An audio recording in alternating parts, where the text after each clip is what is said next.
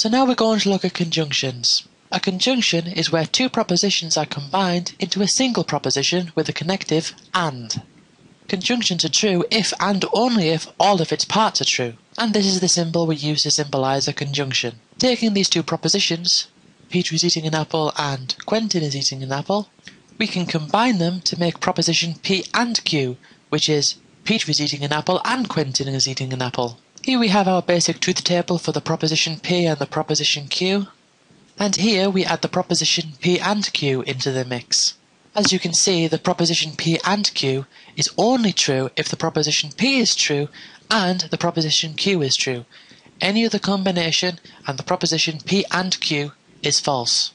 So for example, if Peter is eating an apple, but Quentin is not eating an apple, it is not the case that Peter is eating an apple and Quentin is eating an apple.